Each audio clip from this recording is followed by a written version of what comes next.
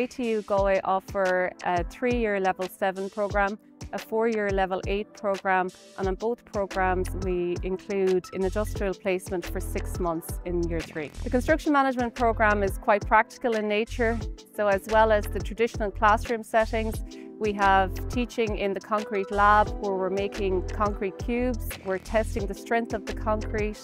We're teaching in the computer labs where we're teaching the students how to do CAD, Revit, which are design and drawing tools.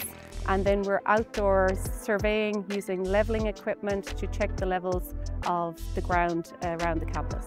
Students take up placements locally around Galway City, but many students take the opportunity to travel to construction sites in Dublin or London, or even further afield like America or Canada. Our students leaving the programme are accredited by CABE and CIOB. I chose construction management because construction was something I always had an interest in, and I always knew one day that I'd like to work in it. The thing I like most about the programme is that it's very practical and enjoyable, and you can learn things about the industry and basically put them into practice on your placement. The work placement was a 6-month placement which I carried out here in Galway with the construction company, and it was great to put into practice all the things that we learned so far in the programme and seeing them in the industry for yourself. I've really enjoyed the experience here so far. I've made plenty of lifelong friends and learned plenty about the construction industry, and will always remember the time here at ATU Galway. My name is Trevor Kavanagh. I'm a Regional Director with Monami Construction. I'm the current Chairman of the CAF Western Branch.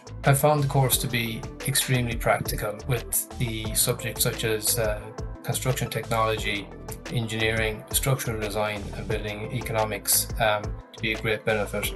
The modules provided us as students with a great understanding and a basis of knowledge of the industry. So the experience I gained during my work placement had a direct contributing factor in me finding my first position once I graduated.